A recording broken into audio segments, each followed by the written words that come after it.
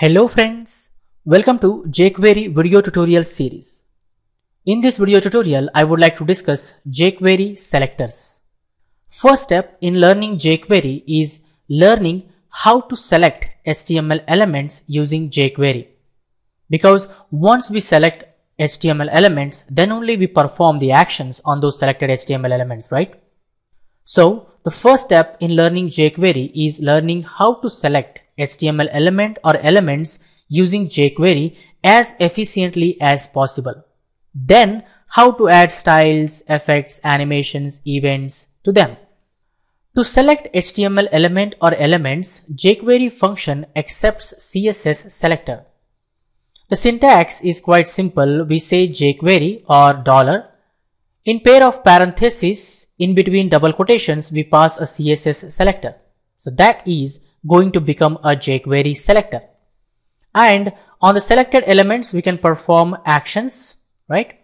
CSS selector. What is CSS selector? CSS selector is a string, that is a sequence of characters enclosed in double quotations, used to select or target HTML element or elements available on the page. CSS selector is a string used to select or target HTML element or elements available on the page.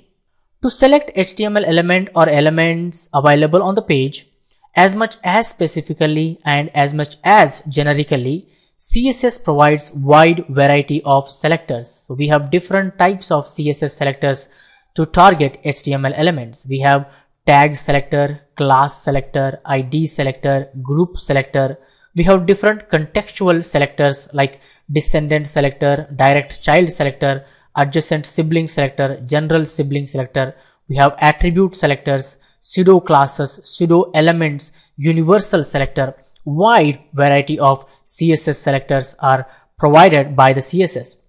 We take help of these CSS selectors in jQuery to target HTML elements and apply specific styles, effects, animations, events, etc. So the first step in learning jQuery is learning how to select or target HTML elements available on the page using jQuery.